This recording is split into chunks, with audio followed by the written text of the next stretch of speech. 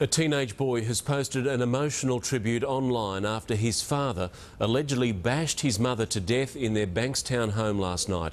Margaret Ternous was described as an angel and a queen as her husband George faced court charged with her murder. Barefoot and in blue, George Ternous steps out of a police wagon on his way into court. Just hours earlier, he handed himself in at Bankstown Station. It's alleged he killed his wife, Margaret, bashing her with a broomstick. Choked you. It's hard.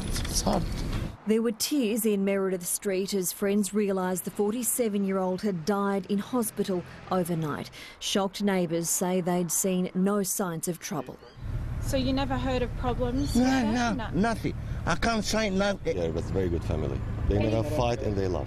But the couple's son has suggested there were issues. In an emotional Facebook post, he described his mother as an angel, saying, "My life, my queen, the closest person to me. How could this happen to you?" Adding, "You suffered for 18 years while another woman would have let go after 3 months. For us." He was flooded with hundreds of messages of support. "I couldn't imagine anyone that could endure what she had to." The 55-year-old's court appearance was brief. He didn't apply for bail and it was formally refused. Mr Ternous seemed calm as he sat in the dock but struggled to understand what was being said. He requested an Arabic interpreter for his next court appearance in April. He's now back behind bars, leaving 2 teenage children without their mother and father. Angie Asimus, 7 News.